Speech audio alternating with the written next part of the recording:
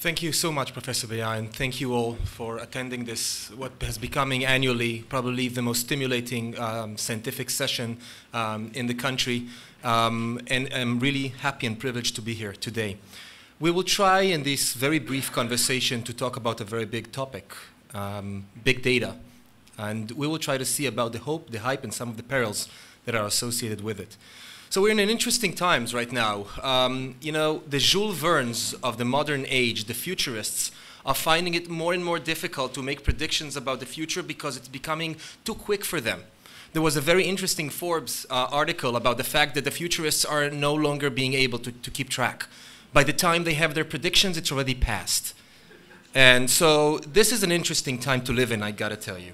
And one of the big things that we hear about in the recent years is the topic of big data and the impact of big data on life sciences. And indeed, this is a real big topic. And I think, let me see, very strange, good.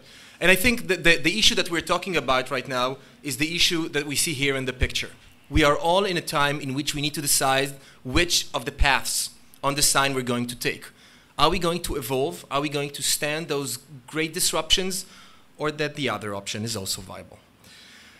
We'll talk today about what is big data, why are we talking about big data suddenly now, and where all of this is taking us. So when we talk about big data, we have to understand it's really big. If we take physical sizes to understand the sheer size, when we're talking about the megabytes or the gigabytes, which is what we are all tackling daily, it would be in the size of an ant or the size of a person. Now, the current sizes we're talking about in terms of the big data that people are analyzing are in petabytes and exabytes. So exabytes, for instance, is the size of the sun. So, and this has transformed within a decade in the amount of data that we are studying and going through. This is a big change. Now, all of this big data is going to increase in velocity and in size. And one of the things we are seeing now that every person is likely to generate more than 1 million gigabytes of health-related data in their lifetime, which is approximately 300 million books from every person. We need to store this data, we need to analyze it, we need to make sense of it, and hopefully to make good use of it. So, where does all of this, where are all those gigabytes coming from? They're coming from a lot of more traditional sources, first of all.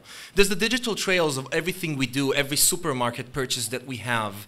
Everything we do in real life leave a digital track. And nowadays we record it. Every video that we're taking, every picture we're taking with our cell phones.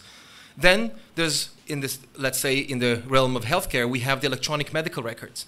And finally we have all the online activity that we have. But the real big data is going to come from completely different new sources. Everybody take a look at your wrists.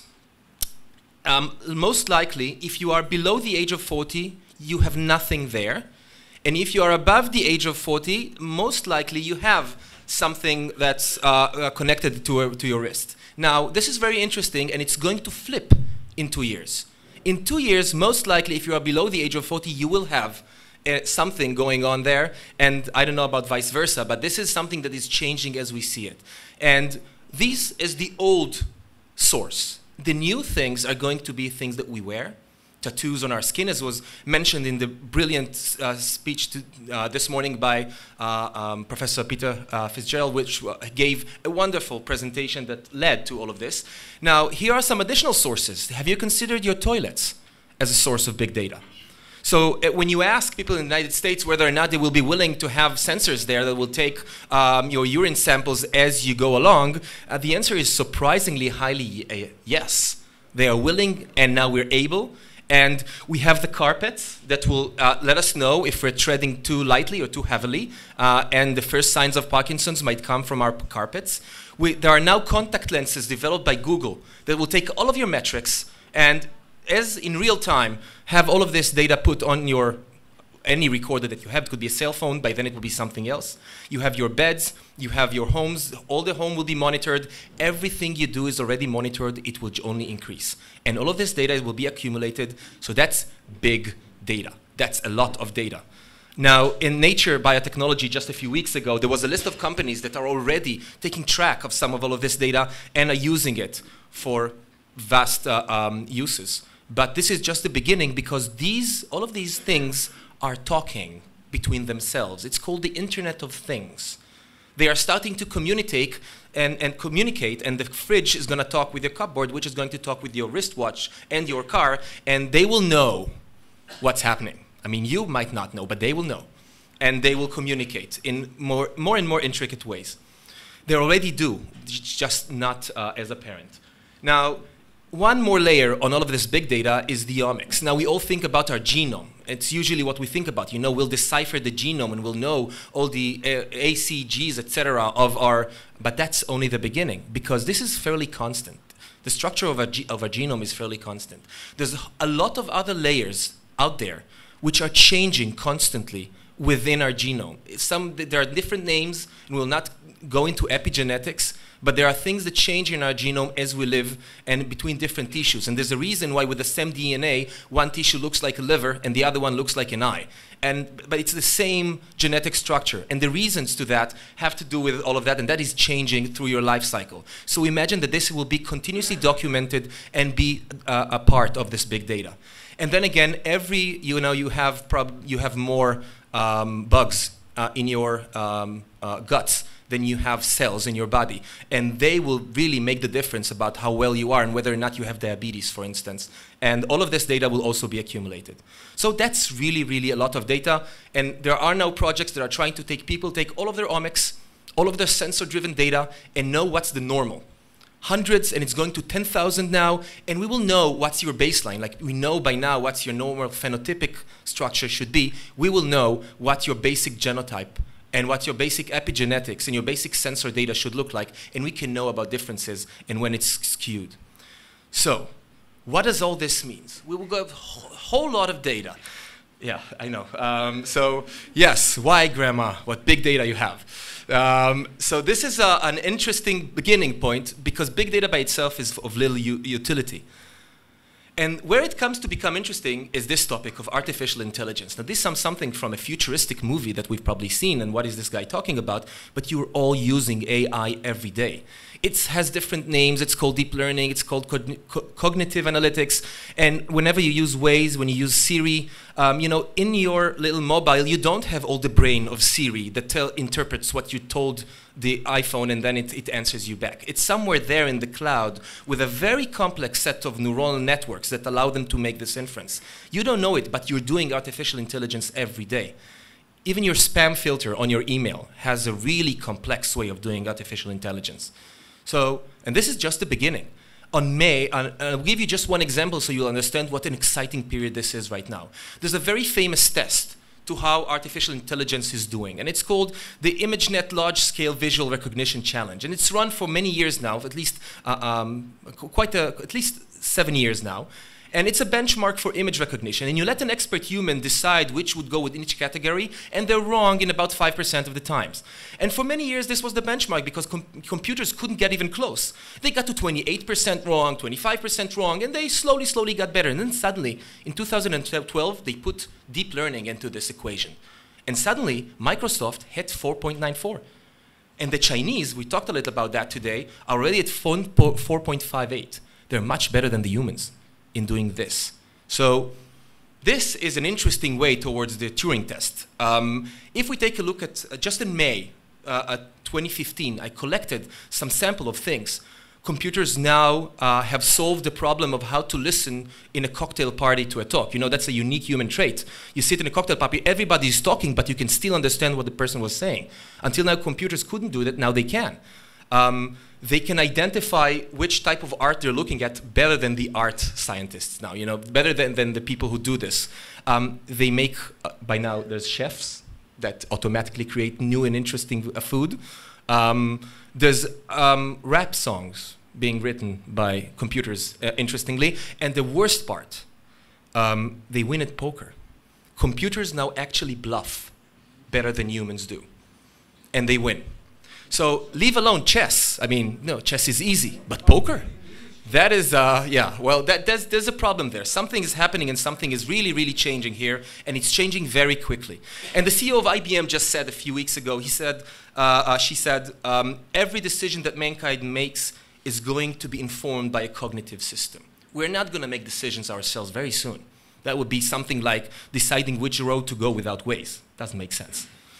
And all of those insights, what do we do with them? So Eric Topol is one of the people who has foreseen some of this happening, and he's written quite a while ago about the creative destruction of medicine. And he said that everything is going to change. Nothing is going to stay as we know it. And we are working in a very, very traditional, conservative system. We don't like changing. And it's really risky to make changes because we're dealing with people's lives here. So it's, you know, the space industry and the health industry are probably the most conservative ones out there. But the potential is too great to just ignore. You can do so much more. I would say that some of the people here who work in healthcare management will agree with me that we can improve efficiency of our systems.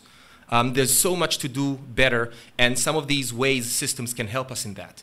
Just so you know, right now, less than 50% of the medical decisions that are actually made are evidence-based.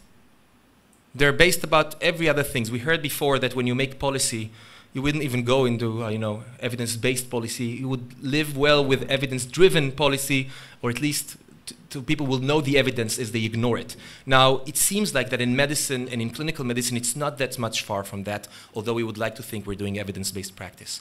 There are many other things we can do with all of this data and all of this artificial intelligence, and it's pretty definite that our decision-making is going to be driven by all of those systems of consultation and artificial intelligence in many of these realms, but additional others. Which brings us back to Maimonides and to the old saying that an ounce of prevention is a pound of cure. And it is true. When you try to tackle a disease very early, it is much easier, much less costly, much less painful, and more likely to succeed. When we try to tackle diabetes in its latest stages, when all of the pathological damage to the end organs are there, you can drop all of the medications you'd like on the A1Cs. It will make very little clinical benefit, probably more damage than benefit. If you go earlier, upstream, there's a higher chance you can make a difference. But how can you go upstream? There's not enough money in the system. And if we go upstream on everyone, everybody in this room would like preventive care, but we don't have enough resources. You need to know which one to go to and what to do with each one of them. And for that, you need a really good crystal ball. But we don't have a crystal ball. But the thing is that now we do. And this is not futurism. This is presenteism. This is happening now and has been happening. For instance, Clalit is one example for the last 7 years at least. We have in Clalit a research institute that does exactly this. We do big data analytics. We do preventive modeling, preventive services based on proactive, predictive modeling.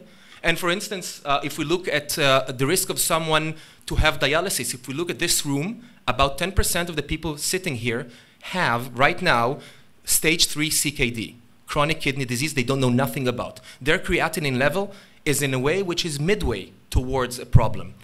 99% of these will live happily ever after, but 1% will go to dialysis. How do I know who's the 1%? Because if I would, I can't treat all of 10% of everybody sitting here with preventive treatment. But if it's 1% of them, I can do that. But how do I know which one? But you can. Nowadays, we created a model that allows us to know in a hundredfold difference which one is the really highest likelihood to go on dialysis. And we have an active program of proactively going to these people and treating them early and trying to prevent the problem from coming and becoming a reality. We do the same thing for readmission, something very critical for this establishment, for instance. It has been said here in the JAMA that readmission risk prediction is really complicated. And it's true. But we have been able to actually do this, and we have a model that's ongoing, and this is not in theory. When every morning in Clalit, when a nurse opens her computer in the morning, she sees a list of all the patients that was discharged ranked by their probability of coming back to readmission.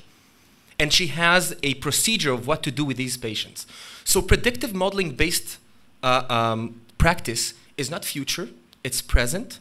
And it's only ensuing. We have by now 6 models in action, and we have 6 more in progress. And this is only becoming more and more. But what does that mean? This means that the whole paradigm is changing. You know, right now we try to treat people with early disease before their full-scale disease. But this is changing. We're going to go to a different place. We're going to go lot more upstream to a pre-pathology state and start treating people then. And the whole type of care that we're going to give is going to be different. And this means, for instance, that none of you is healthy. Okay? You are pre-disease. Okay? You may laugh for a second, but think about it. Okay? Okay? This is a temporary condition of health, and we have a cure for that. But seriously speaking, making clinical decisions is going to be very, very difficult very, very soon. By now, we can make decisions based on 5 phenotypic aspects. In very soon, none of you clinicians will be able to make this. You will need, at the beginning, 10, and then 100, and then 1,000 different variables in your mind calculated to make the right clinical decision, or you will make the wrong decision and maybe get sued, or just the patient will have damage. One of the two. You can't. So this is changing rapidly, and this is becoming a present. So the roles of the patient are changing. There's new players in the industry. And I think one point I want to make, which is a continuation of what Peter said earlier today, is that there's a real risk to the classical establishment, hospitals, kupot cholim. The earth is shaking, and the landscape is changing. And those that will not adapt will end up with a Kodak moment. You all remember a very famous company that thought they had the world in their palm. And there's a classic industry that is so long there and it's not going to change. And they have slowly adapted. And then suddenly it wasn't good enough. And they're gone. So any organization who doesn't want to have a Kodak moment would probably need to make some of these adjustments very soon. This is not just, you know, a hope. There's also perils. We should take into account the problem of risk fatigue. How much of this you're going to be sick can you take? After 2 times, that's enough of that, right? There's alert fatigue and there's risk fatigue. And there's a problem of signal to noise that has never been solved yet. It's just a question. Everybody's sure that it's solvable, but I haven't seen the application that solved this problem and have shown that it's actually leading to improved outcome and is acceptable. You know, 1 of 3 Americans stopped using their wearables they bought in the last 6 months. So it's not so clear that this is something that's going to be as impactful as we'd like. And don't forget that there's also risks associated with data. The hand that holds the data is going to be the most impactful one in this arena. So issues like this would become very, very frightening, because imagine what they can do when the real big data of everything that you have and you do will be there. So it is something, privacy is something to consider. And yet, as Vinod Kushla said, and he's one of the people who made quite a good, much of money using, working in classic industries, but he says, data science and software will do more for medicine than all the biological sciences together.